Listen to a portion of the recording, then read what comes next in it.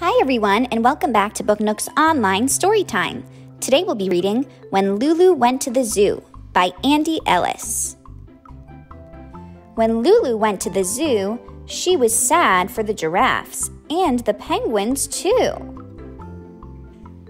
Oh, she's worried about her animal friends. The tigers were crying really big tears, and the life had gone out of the llama's ears. Though Lulu was only 2 times 2, she knew that animals should not be in a zoo. So if she's 2 times 2, that must mean she's 4 years old. And though Lulu was the size that Lulu should be, she found that she might, though it was a bit tight, fit through the bars of the cages with ease.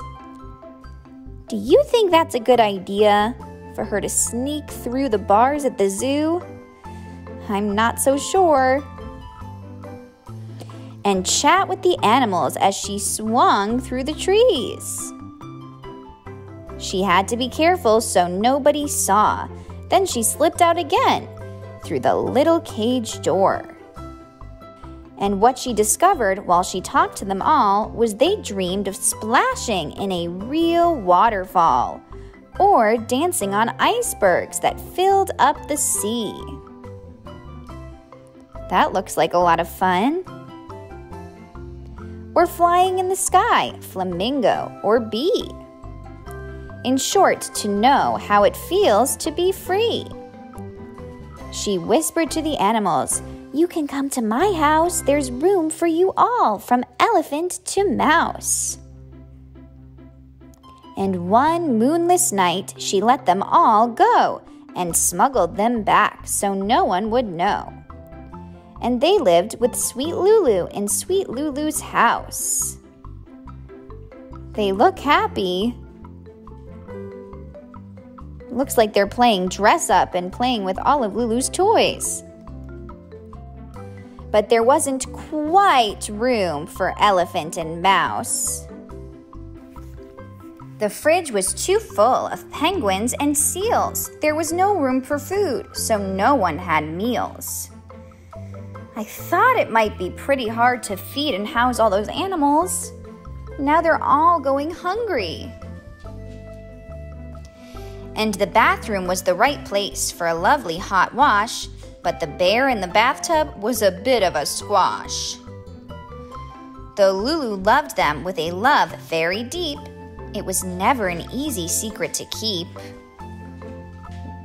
What do you think? Could you hide a whole zoo full of animals in your house? I don't think I could. "We found you," the 6 sad zookeepers said. "Please give back our animals, we'll put them to bed." But Lulu was bold, and she said, "Don't you see? The zoo's not the place for my best friends to be. Every one of them says they just want to be free." And she talked, as only a 4-year-old can, of an idea she had that was called Lululand. Lulu and the zookeepers imagined a place where each of the animals had oodles of space.